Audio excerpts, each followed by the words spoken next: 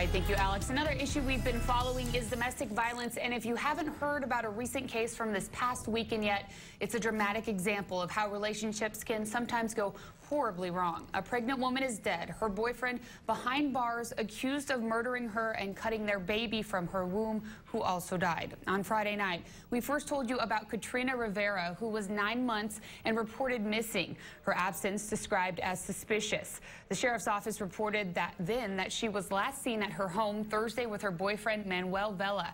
At the time, the department released the description of Rivera's vehicle and the license plate number. Then Saturday, sheriff's deputies followed up on a reported sighting of Vela and say he led deputies on a pursuit, reportedly hitting multiple cars along the way and attempting to hit a CHP officer. Juan Gayton sent us this cell phone video he captured of the chase, while another witness described what he saw. As they started getting closer, I see a car on the other side of the road, and he's going the wrong way. And he's going like 20 miles an hour, maybe. I'm not sure. He's going pretty slow, but he was just going the wrong way, going up this way. And I was just like, what the heck's going on? That's crazy. Deputies stopped the Hyundai at Mount Vernon Avenue and Flower Street and say they discovered Katrina Rivera's body inside. They say Vela ran from the vehicle with the baby in his arms. Sheriff's officials say he then left the baby and continued running and was eventually taken into custody. Manuel Vela showed little emotion as he offered gruesome details of the killing during a jailhouse interview. 17's Kristen Price spoke with Vela behind bars and joins us with what he says happened.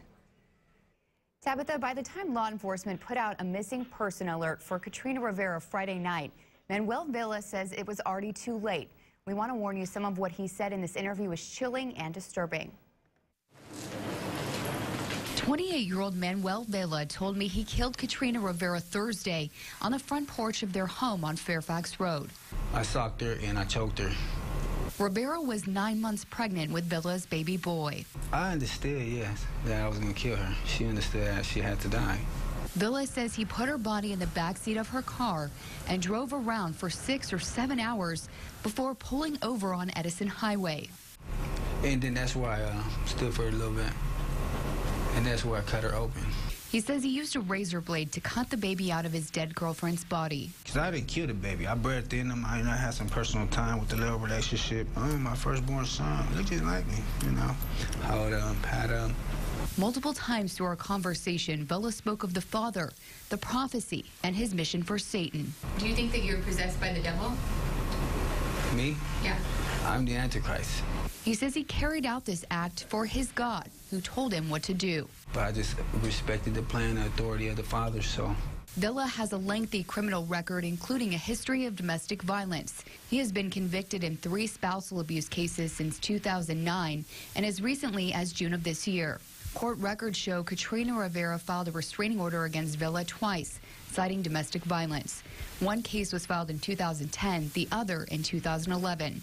Still, family members say they didn't see this coming. Me and her, we talked about our kids and stuff like that. We never really discussed. I knew certain things, but it wasn't. It wouldn't be anything I would even share. CEO of the Alliance Against Family Violence and Sexual Assault, Louis Gill, spoke this morning on 17 News at Sunrise about what you can do if you suspect someone is a victim of domestic violence. Domestic violence can move to fatality, and it's a horrible thing. So if you see a friend that you feel is being isolated, that they're living in a situation where they are not sure, where they seem to have changed in demeanor, please ask the question, are you okay? Manuel Vela was booked on 2 first-degree murder charges and a slew of other felonies. He's being held without bail and is due in court tomorrow. If you would like to see his entire jailhouse interview, visit our website, kerngoldenempire.com. Kristen Price, 17 News. Kristen, thank you. If you or someone you know is in a domestic violence situation and it's an emergency, call 911. You can also call any of the numbers on your screen, including the Alliance Against Family Violence and Sexual Assault's 24-hour crisis line. That's 327-1091. The National Domestic Violence Hotline is 1-800-799-SAFE.